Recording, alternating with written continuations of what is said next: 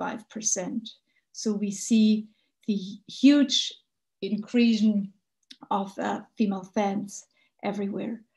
And then also, as we have Kevin with us, the 2019 FIFA Women's World Cup, their audience doubled in size compared to the 2015 edition. And yet, what do we have to say? That less than 7% of corporate sponsorships worldwide focus on women's sports. And I think this is what we want to tap into today or tonight and look at it a little bit. And first, I would love to ask Antonia. AXA is the title sponsor of the Swiss Women's Super League. And maybe you can get us a little insights, like what were the reasons why you wanted to do that sponsorship engagement? Mm-hmm. So we have a global brand promise. This is Know You Can. And this is, as I said, global for every AXA country. This is the same.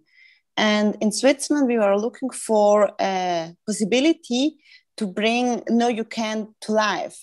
I think Know You Can is not for everyone clear what we mean about it. So for us, it was important to find a way to really make this, the confidence, the self-belief, to really find a way to really make this more tangible, that people in Switzerland understand what we mean about Know You Can. And so we were looking for the perfect match. And we had a lot of discussions and we met a lot of people until we really find the really perfect match for us. And this was the, not sponsorship, but the partnership with the Swiss Football League. And so we are now known as the AXA Women's Super League. Yeah, I think it's very valuable. And actually, Tatjana, what does that partnership, Antonia, you mentioned it, you see it more as a partnership than a sponsorship. What does that really mean for you as, you know, being with the federation, but also maybe for the players and the league itself? Yeah, for us, it was really a milestone. And I think it's underestimated if we say we wrote history last year when we started this partnership. Women's football in Switzerland, or the league, the clubs had no partnership yet. It didn't exist anything. And as we also probably will discuss this afternoon or tonight, it's so important that women's football has a value and has you know, some credibility towards stakeholders. And that also is a big part of it, is a partnership and of course money, basically. And with AXA, it was the first one. And when we entered this, we didn't know all of it, of course, but we were just super excited. We finally had one. And it was AXA, which is also, I think, important. It's a global brand, as Antonia said. It's not, you know, some smaller company not known on the market who does it for the right reasons as well. But on top of this, it was a global brand.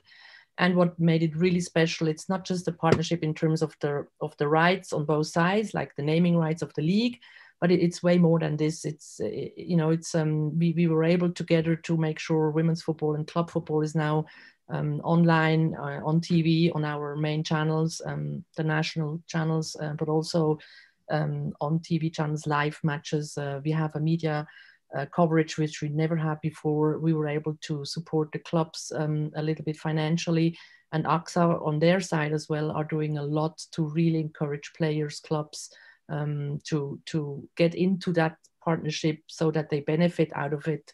And not just, I think that it's a whole package on both sides, that really everybody takes advantage out of it, gains something in it, and we develop this product together further for the benefit of everybody, basically. And that's a really lucky, I think, a case we could create here and start to work on together. Yeah, really nice. Kevin, you've been in charge of the marketing at the Women's World Cup in France 2019. Did you hear like reasons why brands wanted to be involved in the women's scape, and also giving the huge success it actually had, you know, in attendance and also in engagement? Was there then actually brands or somebody who was really convinced that women's football is the right fit for them? Yeah, well, actually, yes. The answer is yes, because we had a sponsor named Arkema, which they sell chemical, they work in chemicals actually, and they came with us, but this was quite their first move in the sponsorship environment, and they wanted to, you know, to make their brand a bit more known in France, and they wanted to associate their beliefs in women's, I mean, the role of women in their company, and to express it through the Women's World Cup. So they came, they were quite surprised with the, you know, the impact of the event locally, I mean, in France, but as also internationally, because they are a global company, even though they are not as known as AXA. But what is interesting is that they were so surprised that they maintained their investment by sponsoring the Division 1, the first division in France. So they had the naming of the competition, just as AXA did. So it was the real you know, situation where a sponsor came, didn't know what to expect. They were so surprised that they continue, and today we work for them, and they want to maintain their investment in women's sport, not only in women's football. They want to extend in women's sport, and so the answer is yes. And what is good is that an event such as Women's World Cup allowed companies to realize that women's football, in this case, could be interesting in their communication strategy. And for us, this was a case, you know, in France, because we didn't have that. And I think Women's World Cup allowed that. And well, this was a huge step in France, actually. Yeah, I mean, that's, I think, also what a lot of studies actually show, that, you know, women's sport is often seen as, you know, more progressive, more inspiring, less money driven maybe, but also more, you know, family oriented, and has, I think, stronger values per se. And as you said, when they said, you know, they're aligned with their beliefs with it. And I think that is maybe something. And what I want to know is, what do you all think really the differences are for brands engaging in actually women's sports? So what is really the USP of the women's game? And maybe not only football. I don't know if you are in your free time also doing other sports, but, you know, what is it maybe that women's sports is different than the men's sport? I can start if I look at my two colleagues here. Yeah, it's a difficult question, Marisa, because it's so many things. It's the same and not the same, obviously. So it's if we stick to football, which is my expertise, then it's football. It's the same game. It's the same rules. It's, you know, yeah, it's the same sport. But if you then look at men's football, women's football, they're totally different. They're huge differences. And I think one mistake we are still doing a lot, actually, is not to separate men's and women's football. Women's football is still in this football box. Is it a club or an organization or an association? And there, obviously, men's football is dominating by history, by money, by staff, by know-how, by everything. And then women's football should find its place there, which is super difficult. So I think if you separate it and you look at it different, then you see what you actually ask now. It's played by women, which is 50% of the society, and you shouldn't exclude. Then it's the athletes are different. But you have everything. You have the grassroots level when it's good for kids to play football, girls and boys. It's fun, it's entertaining, it's live school, it's whatever. You get volunteers into the game. If you don't have little girls playing football, you will never get female coaches, female referees. So it's that mechanism, and then it's just the athletes by themselves, because the men's elite level has its history, is different than a women's elite level in terms of money, as we know, in terms of salaries, in terms of lifestyle, in terms of what these players go through. If you're a girl or if you're a boy, as of 12, 14, until you're a professional athlete, it's totally different. And then, of course, all these things I think know, it's, as you mentioned as well, it's family friendly, the entry ticket is cheaper. You don't have to go through 5 security checks to get into the stadiums. You may even still get a beer with alcohol if you want that. You get your autograph signed after the match. You have your kids and your fans close to the players. And the players love to be involved and engaged and stand up for their sport and for their future. Are probably more vocal in many cases because they don't have to suffer so many back slashes if they are vocal. So I really think women's football has everything which might be interesting for a partner, and it's not the standardized typical men's football LED partnership thing. And for us, this was one of the reasons that it's different, because the girls on the floor, they really want to also work with us. We have a TV spot, not with the cast of actors, but with players, and they had fun with us. So it was very uncomplicated. So we really had the possibility to speak with them.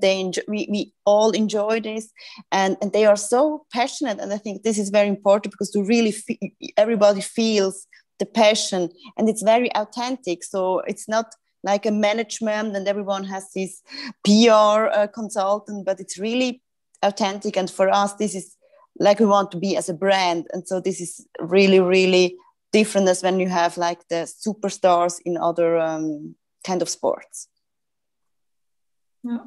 Yeah, just one thing to add. Yeah. When we first wanted to sell the sponsorship packages with FIFA in France for the competition, we did our homework, and we tried to get some insight, some research on it. And what is true is that there is one difference around the values associated to women's football. I'm not saying that this is good or not good, but people, they perceive women's football differently than men's football, even though it's the same sport. And it's cleaner, it's more open, it's more authentic, as Antonia said. So there are values that are different.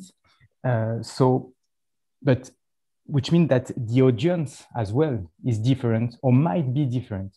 The question, the thing behind that is that maybe women's sport in general need to grow that audience in order to make the sponsors aware that there are a lot of people interested in that. And this is a work to do. But what is clear is that even if it is the same sport, you cannot sell it, because we are talking about sponsorship and there is money behind that. You cannot sell it the same way, because values are different. Maybe the sponsors, when they come to support a women's club event or federation, they are looking for something else that men's sport. So we need to keep that, because this is something strong that the players, they need to stay close to the people, to get the autograph, as Tatiana said, that it needs to be maintained, because this is a key of success for the future of women's sport, I think. So we are really looking at the whole, selling part, and there must be different rules and requirements for the sponsors, probably also internally, right? Yeah, but if something maybe even let's say a little bit critical towards my own federation where I'm employed, but it depends also how you package your product. If you look at the organization of men's and women's football, and I'm not saying as was said before, it's hard to say if that's good or bad. It's just a reality. But men are playing in a big stadium. They have a media coverage the whole week. Everybody knows on Saturday this match takes place. You have interviews the day before. They're everywhere. Women's football, sometimes you don't even know when that match takes place. And then they play in a little stadium somewhere outside, sometimes at 4 o'clock, sometimes at 6 on a Sunday, sometimes on another pitch, sometimes on the natural pitch, then on the artificial turf. And this is, I think that has to be taken up by the rights holders, in our case, Switzerland, the Swiss FA, who package the women's league in a way that it's professional, it's structured, and it comes across as something with a value. And now with AXA and our TV deal, since we have live matches on TV, the clubs do a lot of efforts to play in the bigger stadiums. We have quite a lot of women's clubs who are linked to men's teams. So, you know, in Young Boys Bern, as an example, they play in the Wankdorf Stadium, which is their main stadium, other clubs as well. So the TV production then also looks different. So the whole product looks different. And everybody who tunes in goes like, oh, wow, that's good. And now maybe a little advantage with Corona, no spectators in the stadiums. You don't even realize that's a men or a women's match until you really look.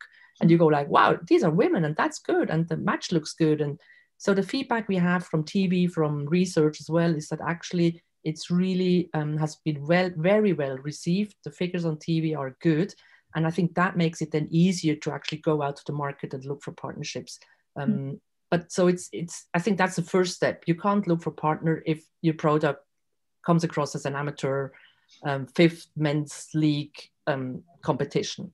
And I think that's a process many countries and clubs have to go through. So then it's probably also that the push factor needs to come from the brands. If we are not able as federations maybe to quickly adapt and to change that model. And I mean, we all know that also, of course, men's football needed some time to get where they are. But compared to, I think, the women's game, you know, is much quicker because it's maybe more formable or adjustable. Of course, there are more learnings also, you know, from the men's game. Antonia, you also wanted to add on that. Yeah, just because, like I said, we are the first partner from the league existed since 50 years, and we are the first one, and we really decided to make the next level together. And so this was like a win-win-win situation also with TV, so that we really decided, okay, so together, but for us it was important, and also everyone is committed to do really the next step and go to the next level and do also the efforts. And so we were also a bit pushy to the confederation to really say, so okay, and now sleeping is finished. We really have to go further together, and so and until now, it's a very, very success story. So for us, it's really the good move. Yeah. Well, I think you also have to dare maybe and to be maybe bolder also with your ambitions. You know, I think yes. I mean, the financial basis you need. I mean, we all know that. Yeah, there is that need there, but maybe also more that spirit of, you know, we try out new things, and we want to make it work. Even the mindset often helps to change something. Kevin, how is your experience from the friend? Yeah, Marisa, I just wanted to jump on this one because I'm not sure this is the job of the brands. They can support, they can promote, they can, you know, it's cherry on the cake if the brands help the federation, the club. But the problem, I mean, the job is on federations and clubs side. They have to do, this is their job to develop the football or the sports they are in. But the brands, they can just support. Their job to the brand is to sell insurances or products or whatever, but they can support. And if there is a benefit for the brand, then that's fine, perfect. Everybody wins in the situation. But the main thing to do is to work on the product, as Tatiana said, to have consistency, at least in the country. But if we can do it on the continent, it will be perfect. But you know, when I look at the FIFA Women's World Cup in 2019, we had we were lucky because it's a huge event. We have FIFA with us.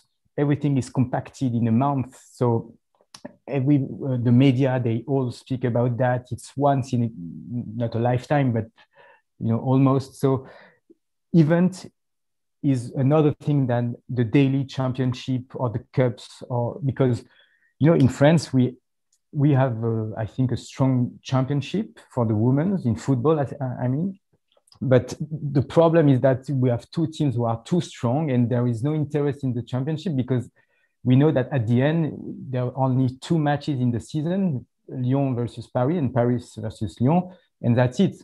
So this is more difficult for a federation and or professional league, depends on who is managing the competition, but because all the clubs need to invest to get, to level up the competition itself. So yeah, not easy, but I think it's more on the clubs and federations to work more than the brands.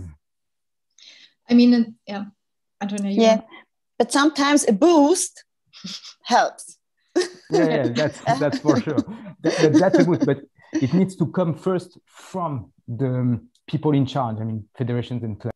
Well, I think where we are right now is a great moment, because we clearly see it gets only better. I mean, there's a huge development right now, and it's fantastic to see. And I don't think that there will be a stop soon. So we're going definitely in the right direction. The thing is, if partners push moves and change, which is great, and I actually think right now we're still in a moment where we take more advantage from this than from the federations themselves doing a lot of good stuff. So it's the partners like the visas, and what did we have? Nike did some great stuff. PepsiCo did, and what I hear is that they actually ask for more involvement and more rights and more possibilities, because they want to use women's sports and women's football. So the move and the push right now, generally speaking, is more from the partners. But what I wanted to say with this is, if the rights holder, the sports organizations, the clubs would do their homework, we would triple or I don't know how much more increase the speed of the development. I mean, we're going the right way because we're going slow. So if the clubs would do the right thing, we would actually go way quicker. The examples of combined clubs doing men's and women's stuff the same. There are a couple of good examples out there. It's massive what they have reached and what they have been able to do. So I think it's a change of a mindset of everybody. But the last ones who are a bit slow, in my opinion, are the men's football dominated areas, where it takes more time for them to understand the opportunities and see the possibilities. Well, and probably also see the differences. And in the end, it's the dedication and commitment you put your efforts in, and the belief that there is something possible, even if it's maybe not you cannot use the same blueprint for the women's game and creating women's leagues, etc. Because it's just not possible. But I think there are also huge advantages, right? Because yes, you have, I mean, historically the sports industry, use linear TV, and the going to a match, that's what made the fandom. It's watching either on TV or going to the game. But I think nowadays, sport grew so much also, and digital environment grew so much. So it's much more today. And when we're thinking that, women are 41% stronger, or have a stronger preference for social media, for example. So there are actually, I think, huge opportunities to create a different product when you have that commitment to try it and to look for new solutions, and not just, do it the easy way, copy and paste, because that's always easy. To just take a product and then put it onto another one. But I think we all know, or at least all the brands know, that this is usually not working very well. And there it comes probably what you also say, Tatjana, the federations need to make an effort in thinking differently. Yeah, just to throw it out there, one of my most favorite examples is the FIFA Women's World Cup, where the rights are still not unbundled. And I get it, there's long-term contracts and maybe it takes another 10 years. I'm not aware of the details, but there must be reasons for not doing that. But this is the world's biggest women's team sport event in the world, and it has no value. They cannot say if you want to, as a sports agency, you say, I want to take it on, I want the Women's World Cup. You don't know. There's no value because it's unbundled and not unbundled. And I think that's a massive, if you would be able, all these success stories from the FIFA Women's World Cup, if you would be able to say, we have whatever they have, 6 main partners and another 4 or 6, it's not called national supporters anymore, but whatever, and the TV rights and everything would be dedicated only on this FIFA Women's World Cup, you probably would make millions. I'm not putting any figure out there, but it would be a lot. And then you can finally start going against that odd of women's football is not profitable and it doesn't create any money. And then I think that would start changing the culture and the mindsets. Hmm. But if the biggest sport has no value, it's really difficult. Well, it's also, I think, the role model thing again. You know, I mean, UEFA now did it with, you know, taking the women's game out of it and selling it. And you have those forward-thinking brands you just mentioned, you know, like Visa or PepsiCo, or in the Women's FA Cup, where you have Vitality jumping in, or the NWSL, you know, with Google and Nike going in. I think, and Antonio also mentioned it, you know, brands think, you know, where's my value from it? And we've seen that whole corporate or more social responsible thinking, you know, how do I really engage my customers, my consumers, truly and authentically with a product, leads you often, and I mean, you said it in the beginning, towards, okay, what is the best fit for us, for our slogan, for our commitment? And it was the women's football. Yeah.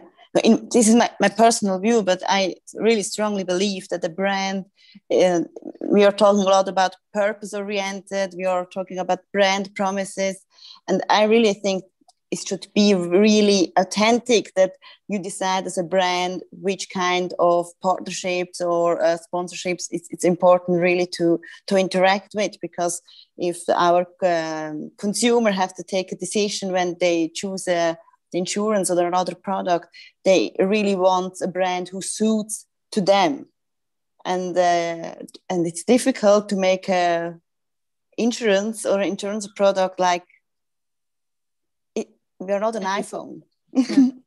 So, and then it's important that really people have a good connection, that to say, okay, it's purpose oriented, it's the brand, it's very near, and should be a good match. And then it's really important that it's like the people really believe also that you are authentic and you really believe what you do.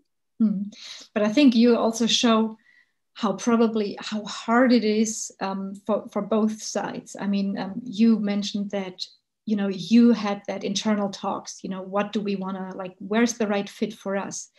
Then you have marketing agencies who have rights holder on their side, they're giving them a guarantee. And then they're looking for sponsors. But as you said, like you as a brand needed to go through that mindset and commitment and looking for, okay, what is our right fit already internally? And you know the company very well. Whereas an agency or a sponsorship sales guy out there doesn't have that information necessarily, and they are just worked, you know, they just looked at the TV numbers, TV ratings, etc. And that's how they usually sold their sponsorships. You know, it's very much more data driven on a different level. Now comes in that emotional, the authentic part, the purposefulness, etc., which is probably still now harder to evaluate. And yet that was the main reason for you to go into that. So maybe that is then also where we need to look at, do we sell or do we have the right people there to actually do that work, right? I don't know how did you then approach the Swiss Football League and Tatjana? So we spoke to really a lot of people. We had from the music, from the culture part, from also universities and also sports. And so really we put our network to really speak together. And then we had the contact also with the Football League. And so, and there was just in the beginning, just a call, and then we met again and again and again. So yeah, this is a hard decision, that this is hard work. And I don't think so that the sponsorship now, it's like, okay, the CEO plays golf, so we make a sponsorship in golf. It should be, as I said before, really a strategic decision, and the strategic decision needs time. And really, this is not like a feeling. And okay, so I used to play floorball for 16 years, but it's not the reason that we have like an in floorball. So really, it's important to, yes, a sponsorship is very strategic and on a very high level. And for me, that means work, hard work. I mean, Kevin, you also Yeah. So probably both sides, selling to men's sport and women's sport. What do you think are the most critical differences? Well, just to share my opinion on that one, on the last topic, I think the federations, club, they need, well, there are three main points as far as I'm concerned, is that first the federation club, they need to create their own audience and to make it as big as possible. And then they need to create programs, the programs that can be sponsored or supported by the brands, and then to make the job to understand what the brands need. And AXA needs something, but Coca-Cola, they don't need the exact same thing. And according to what they need, you say the right program to reach the audience. All of it or part of it, depends. But that's a job that men's or women's rights holder need to do, because that's, sponsorship, it came to a point where it's very well developed, and the brands, from what I know, they all have like the bosses, they want a return on investment. It could be money, business, it could be communication, or it could be CSR objectives, whatever. But at the end, you need to report something. Is it working or not? So from a federation or club perspective, you need to understand that and to come into the market and offer the programs that reach companies' objectives. So it seems to be obvious when you say that, but it's not as obvious as you can imagine in the sports environment, because maybe sometimes the federations or clubs, they don't have the resources internally, the people that are able to do that. So that's a reality. We are talking about football, and football has the money to get people. But when you go out of football, then it becomes difficult, and all of them are not developed in terms of human resources. And sometimes they give their rights to an agency which has their own objectives, often driven by money and earnings at the end of the year. But so it's complicated, because my point at the end is that federation club, they need to structure themselves in order to reach brands and to sell their own packages. And at some point, it's men's and women's sports. There is no difference, but maybe, women's sports more, because let's say that it's new at some point, but the mechanic is the same, I think. Yeah, no, absolutely. It will be, it's tricky. I also see it, federations should have a higher purpose. They're all state funded usually, and in the end, and the priority is to develop, to perform from a sports perspective, and then to develop the sport from a grassroots perspective. Then you need to understand that you need to get money to develop and to perform, but it's quite natural to be focused on the sports and grassroots first before marketing. But I think that all is related, and the more you market your product, the more you sell it, the more you get money to develop, and it's a circle like this. But it's not. It's very easy when you say that, but then when you need to implement it, but you don't have the money to do it, to finance the people, it's complicated.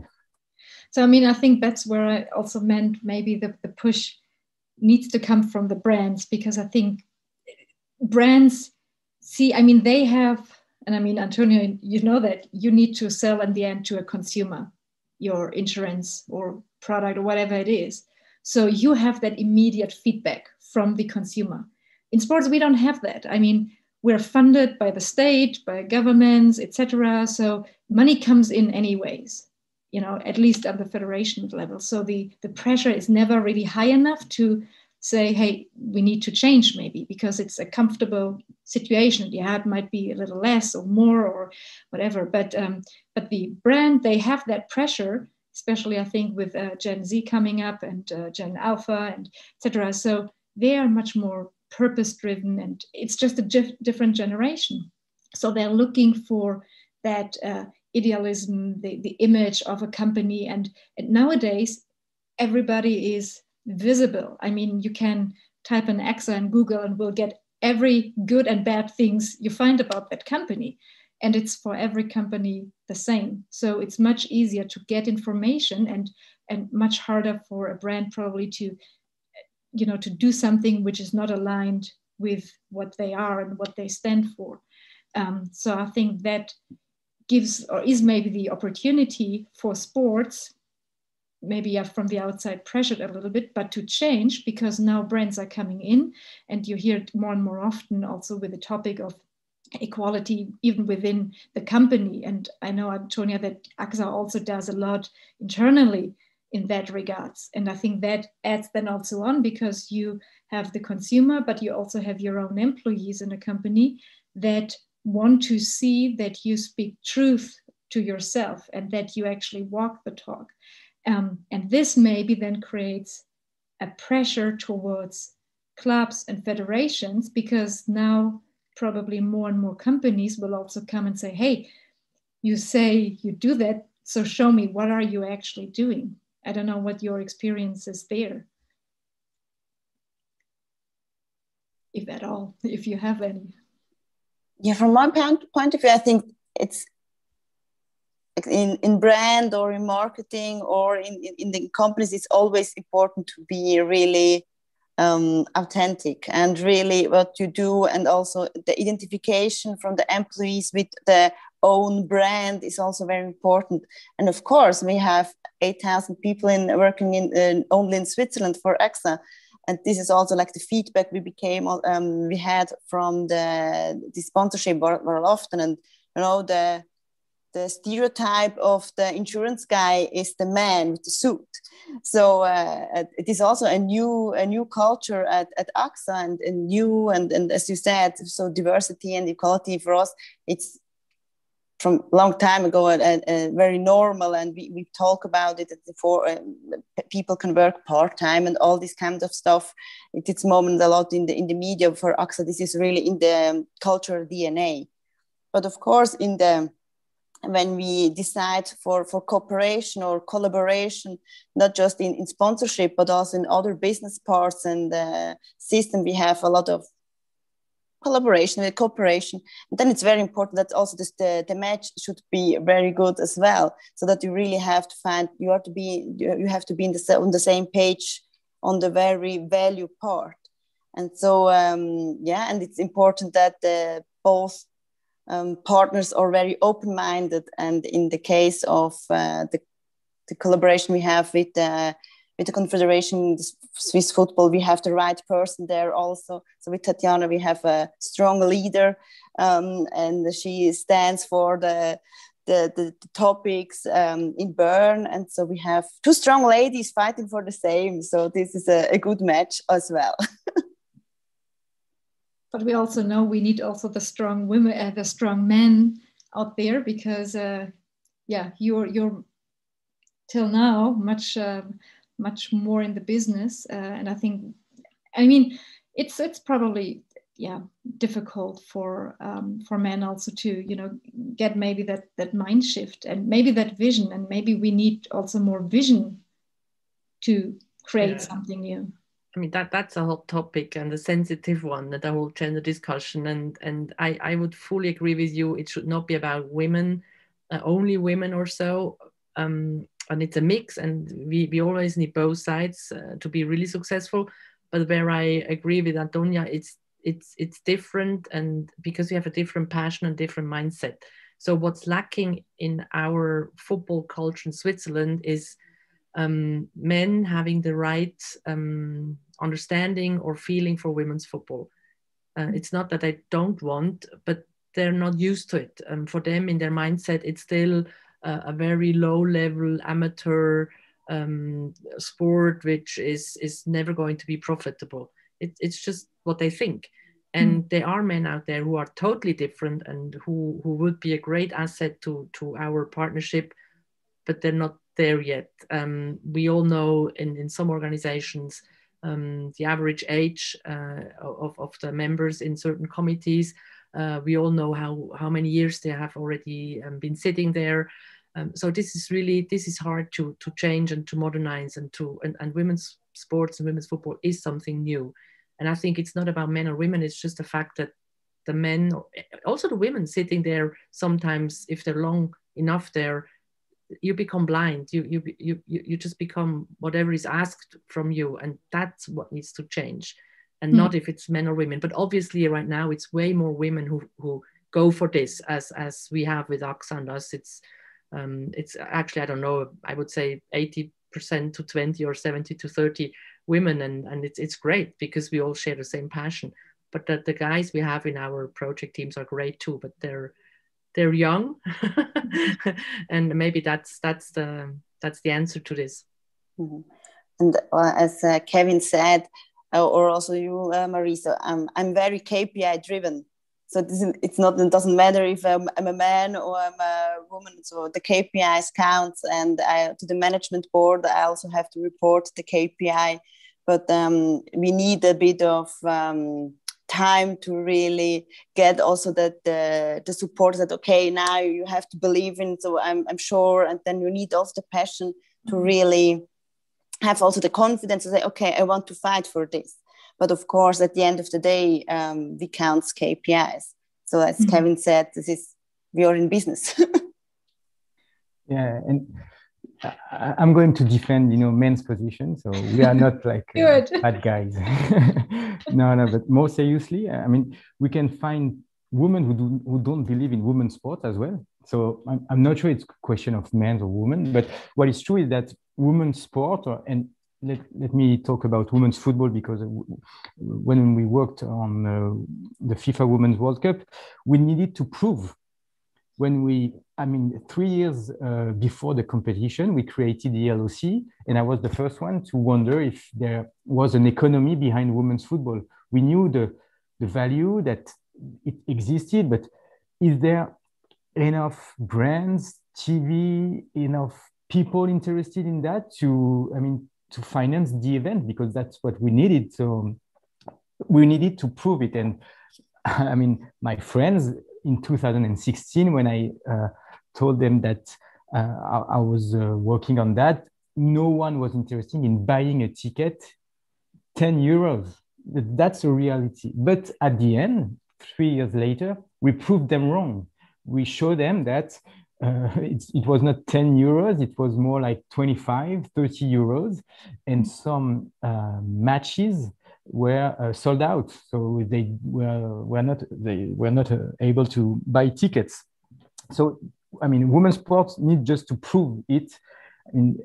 But what is true is that we are all driven by figures, by economy. So we need to show that there is something behind, and money can follow through brands, through people as well, because they can buy tickets, merchandise, F&B at the stadium. And, it allows the clubs and federations to live as well, and to show that people can spend money. There is a consumption of women's sports. And I think that's something we need to show, that there is money behind that. And with the Women's World Cup, we were able to show that by facts, because to be honest, we were a bit surprised by the figures as well, in terms of TV audience. Internationally, we didn't expect, I will not speak on behalf of FIFA, but on behalf of myself, but I was not expecting so many people watching the games internationally, and in countries where, I don't know the word in English, to be honest, but macho, the people who macho, okay. In Italy, because Italy, they performed well in the competition, but people were following it in Italy, whereas we know that Italy might be a country where men are more macho, let's say. So we need to show. Yeah, no, for sure. I think it's really interesting. We have some questions. do you have a vision on key values that need to match before stepping into a sponsor or partnership in this emerging markets? Are there some triggers you think need to be there before actually doing a sponsorship?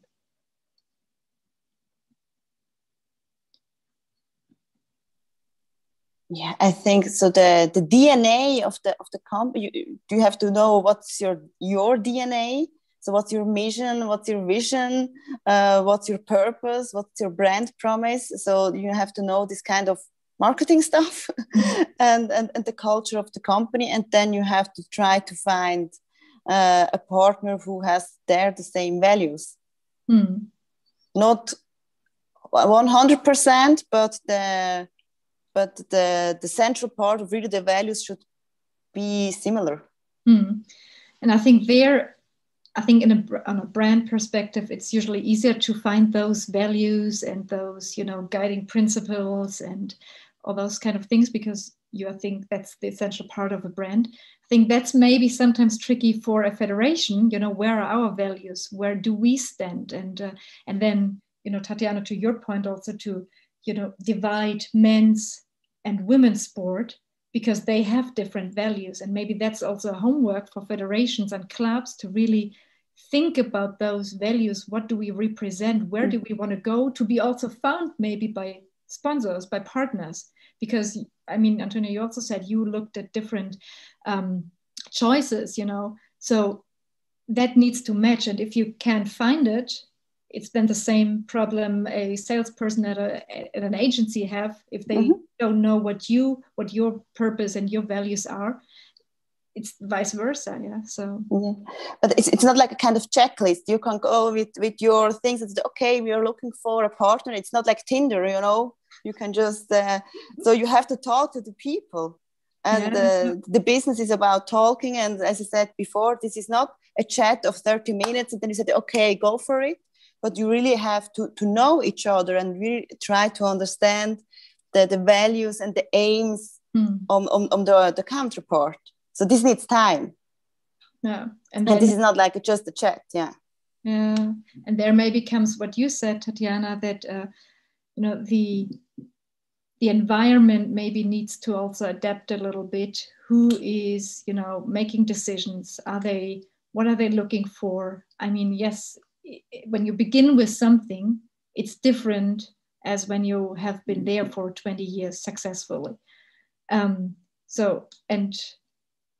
Yes, and maybe the KPIs on a federation and men's sport are different because they have to be different because it's longer there. So, but where do you start for the women's game?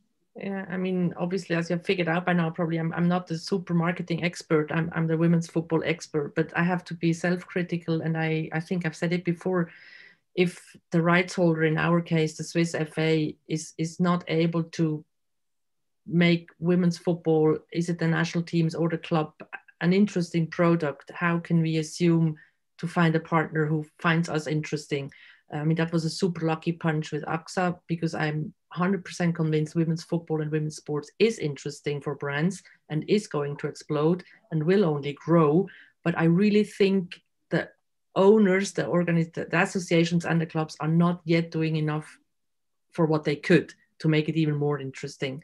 And that's something we learned. I think it proved us right in this case with AXA. We started from zero. We were lucky to find two wonderful, I think, groups of people and interests. And now we can see, even in that half year or a bit more, the figures we have on the TV side, on the media coverage, the public perception, what I know from Antonia, how happy they are on your side and how it goes. It's just a pure success story so far, and we're at the beginning of it. So we're starting to play in bigger stadiums. We're starting to have even the clubs start to have more followers, more fan engagement, more interest in their club because they play in the AXA Women's Super League. So I really think we should, or a club and an association or a confederation should package women's football, in my case, properly. Make it attractive, have a clear plan. Where do they want to go with women's football? Where do we want to go with the Women's World Cup? Do we know that? I know it has been expanded to 32 teams, but the rest, do we know more? How do you, work with the partners? How do you work with the TV rights? How do you, and that's the same for us as a league. How do we work with our clubs? There's so many questions, and I really have the ambitions that we as an FA, we get better to make AXA even more happy and to hopefully find one partner more or two partner more so that this women's football product has a proper value. Mm-hmm. And I mean that, go Kevin.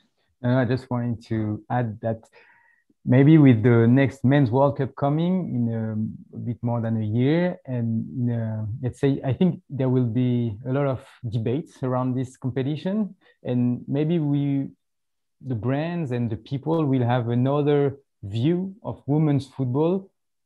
So it's not good that we are in this situation with the men's football. I'm not saying that, but at some point we will see that values behind women's football are clearly different and can benefit to the brands, can have a strong benefit for the brands.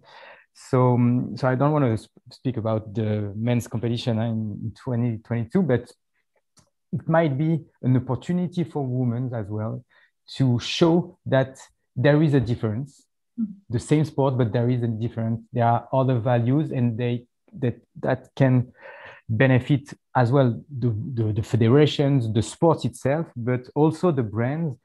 And I think at the middle, there will be the people that will be more interested because it's cleaner, more authentic, more, you can have an interaction with some player at some point. But so yeah, let's hope that, we need to grab this opportunity. I mean, also because you mentioned also, again, that family oriented, I think, there is also proof out there that it's a safer environment. Yeah. And I think this is then also a big discussion, how did the, on the club level, in the stadiums, did the stadium experience maybe change towards the needs of fans nowadays? I remember like a huge discussion in Italy, why people would not go more to stadium, to live matches, because they were scared of going to the stadiums because they, were not maintained very well. We all have been to football matches. The offers there are very, let's say, male oriented, bratwurst and beer. But women and families look for other things. And yeah, I'm a big ice hockey fan, for example, so when I go with my daughter, and I love to go with her together because we can do something together, I don't want to give her every time bratwurst and French fries, And so my expectation would be a total different one than maybe a male fan who just say, I need my beer and my bratwurst. So I think this perspective also goes, then much deeper. What can we offer? How can we make it different? Not just the game, not just the sponsorship around it, but the whole experience around the sport. Yeah, and I mean, yes, I think for me, I'm coming from athletics. Athletics, our positive asset is that it is inclusive, because we have almost the same level of men and women in the game, on the field. But it creates, it's still, I still think that we can also, as an individual sport, learn a lot from football, and football should take the lead of being a role model because it has the resources.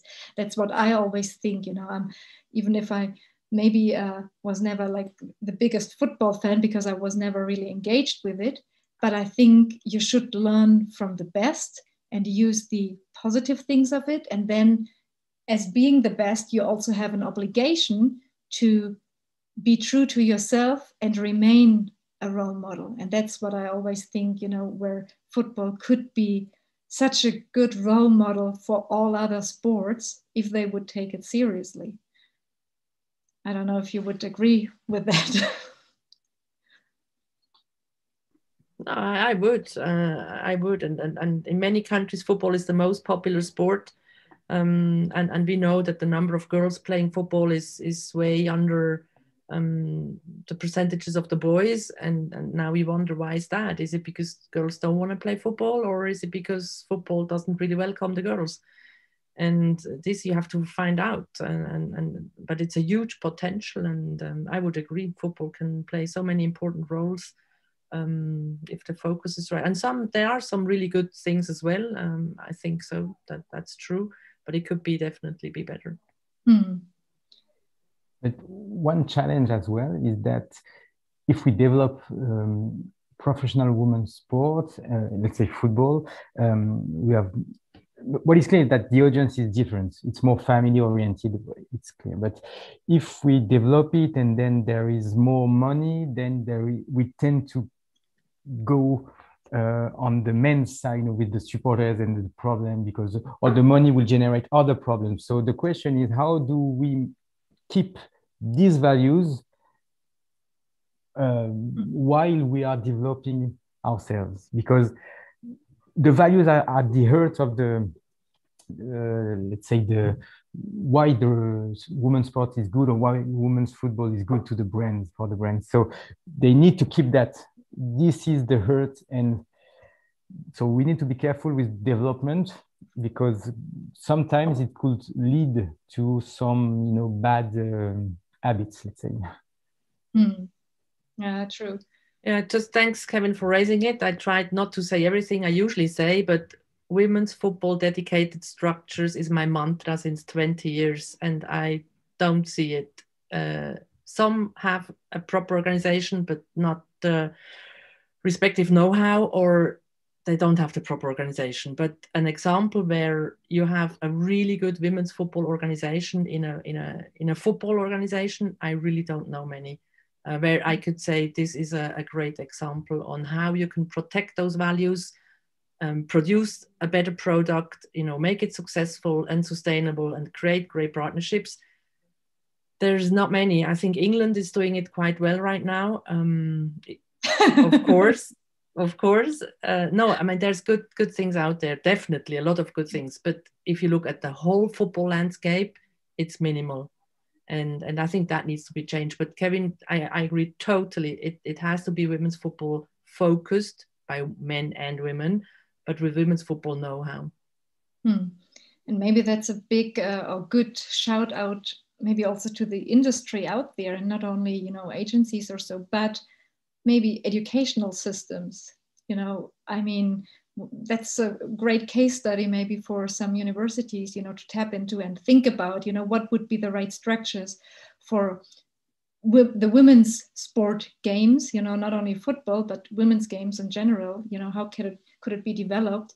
And yeah, I mean, we're in the 21st century. The federation system is over 100 years old. Society changed a lot since then. Maybe that's a starting point for some new discussions we can have to see, hey, is it the right model we're having? Or do we maybe need to change something? I mean, it's a broad and huge question, and not everybody will probably like me for that. But I think, discussion is always good. And it's already 7.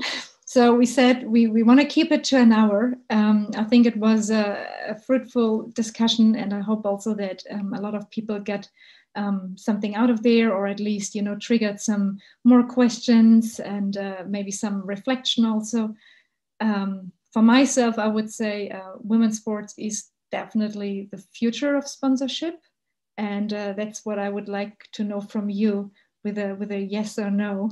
And I know what I will get, but I think from all of you, it will be a yes. That's good. Just one quick question. Did you in life had a mentor?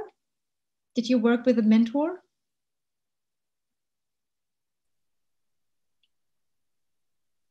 I had one. You had one? Kevin, you? I have sources of inspiration. I mean, 2 or 3 people that I follow on a daily basis, but no, not a mentor like this. Okay, Tatiana? Not really. My motivation was, okay, that's not how I want to do it. Okay, but actually we will having a mentorship program at Skisport Switzerland. So everybody who's keen on maybe, getting some inspiration some advices, or just, a partner in crime for, let's say, for the mentorship program, please, visit our website at shesportswitzerland.com, and would be very happy. And I'm very happy that I had you tonight. I think it was really nice. I hope it was not the last time we can talk about that, because I think there's much more we need to do, and need to continue also that conversations. And yeah, I'm very thankful that you were here. There is a short survey for the ones who attended. It's in the chat, who can do it, that we can also improve that format. And yeah, and then hopefully we will see more sponsors coming into the women's game, and all federations committing to women's sport as well. Thank you very much to Tatjana, Kevin. Thank you. Thank you. Have a nice evening. Bye bye. Thank you all. Bye. Bye.